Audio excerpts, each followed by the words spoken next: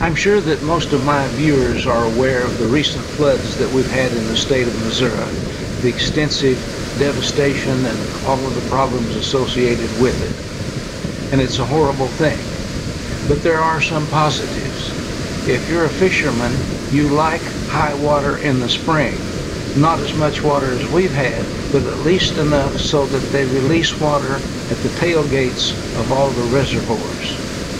Well, that's what's happening right now. And last week, my wife and I decided to go up to Truman Reservoir and do some tailrace fishing.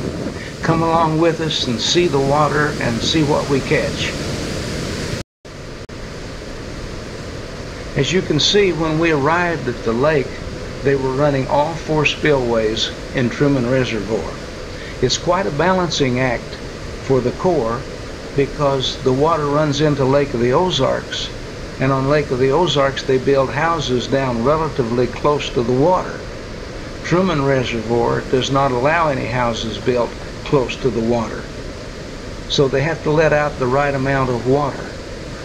As the water comes out from below the dam, it tends to run more toward the right side of the lake, and the water on the left side begins to kind of turn and form pools, and that's where we planned to fish.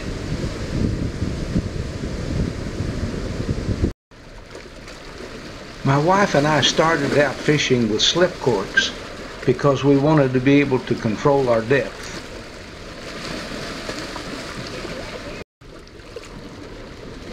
In typical fashion, it doesn't take my wife very long to catch a fish.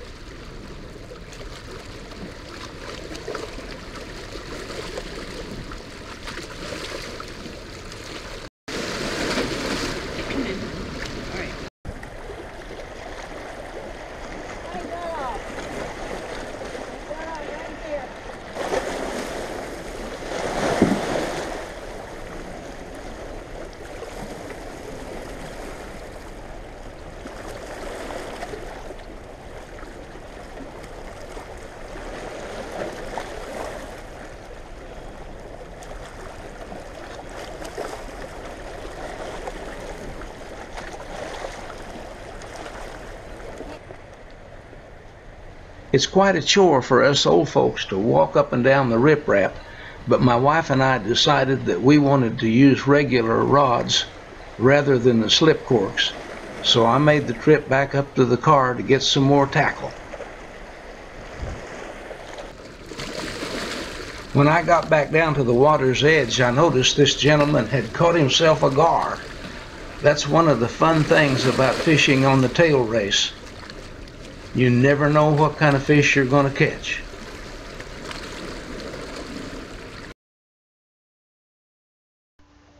My wife and I only live 30 minutes from the dam, so we fish here quite often. And one of the things that we have learned is that if you're going to walk up and down this riprap, you need to travel lightly. So we both carry these little shoulder strap type tackle bags that have worked very well for us.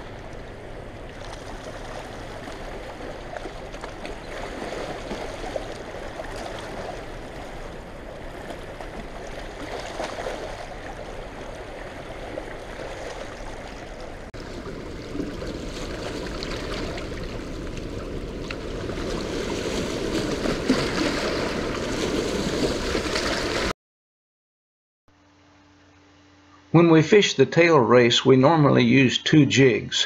We do that to get a chasing effect and also add a little bit of casting weight. Today I'm using a 1/16 ounce swimming minnow on my bottom jig and the 32nd ounce Crappie Max swimmer on my top jig.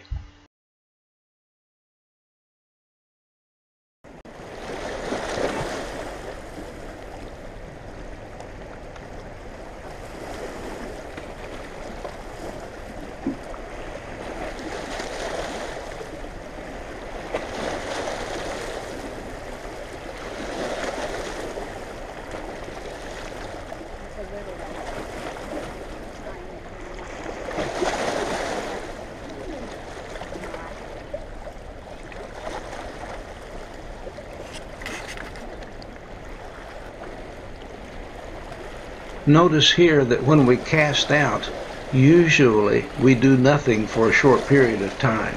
That's because we are using the counting method to determine how deep to let the jigs go.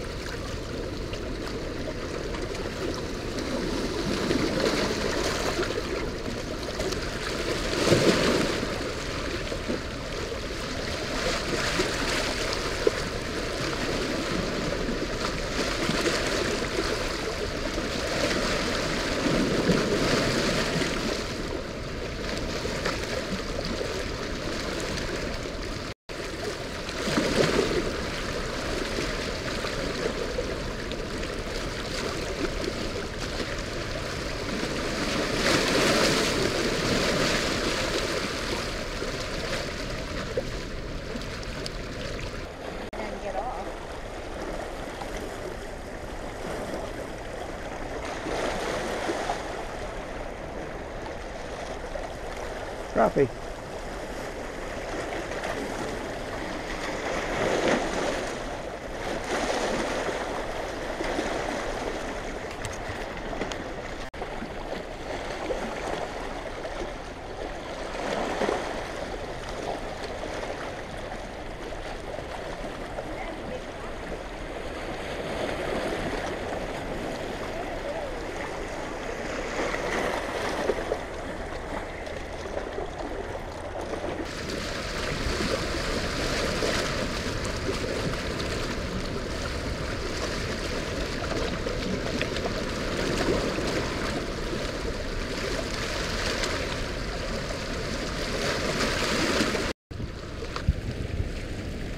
This gentleman's name is J.D.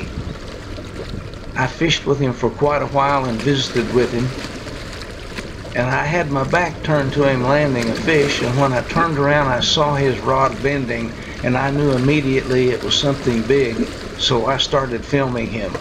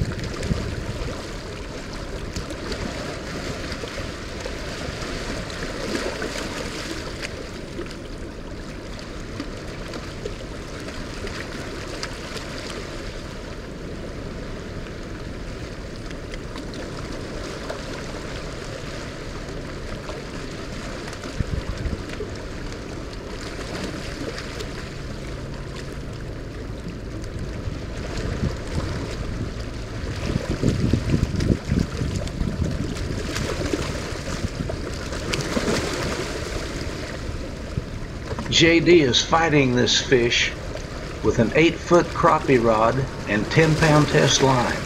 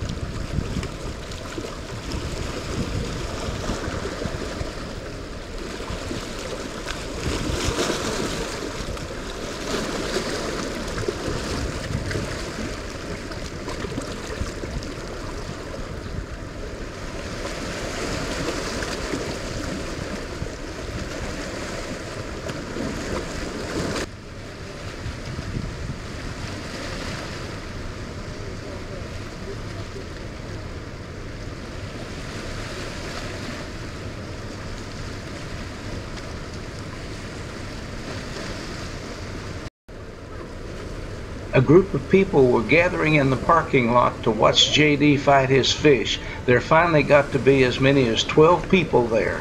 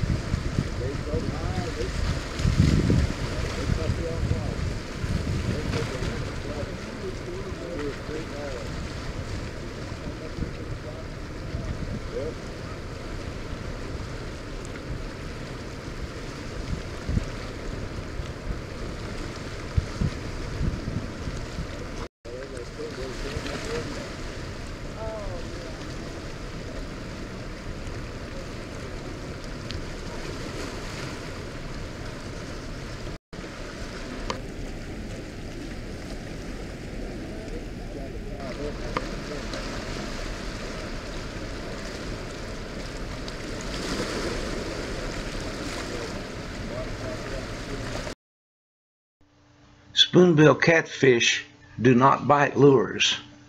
You can see JD's line coming down, and you can see that his jig is snagged into the left front anal fin.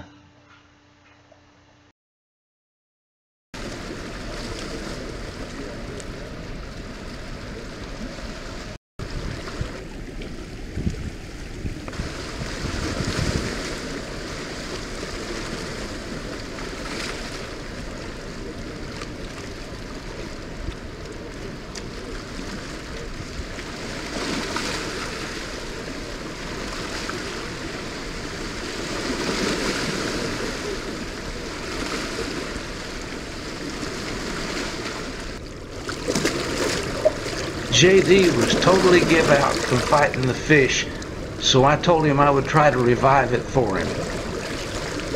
We estimated the fish to be somewhere between 40 and 50 pounds.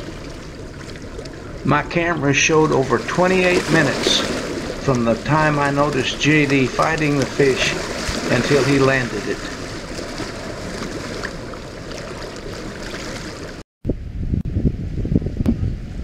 My wife is still after those white bass to feed the kitty cat.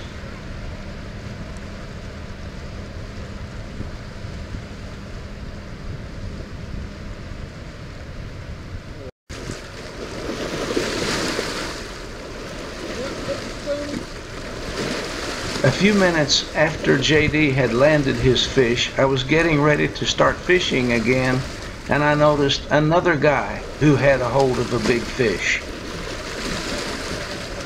He was fishing off of a platform that is designed specifically for handicapped people. Obviously, he's not very handicapped, but he had a hold of a good fish.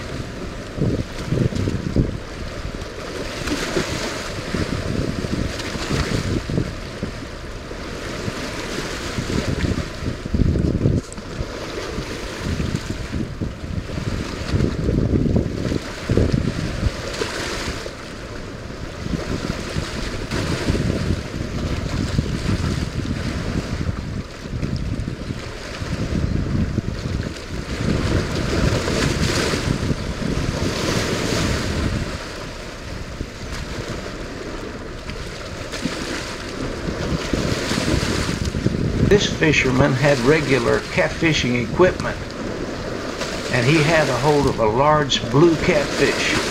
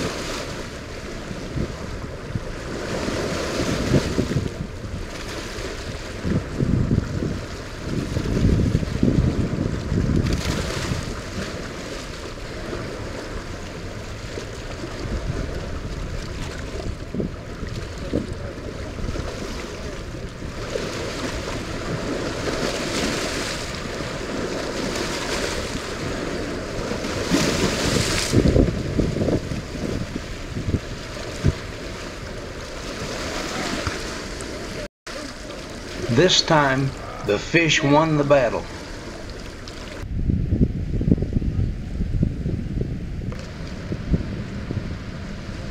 While all these sideshows were going on, my wife was still catching fish.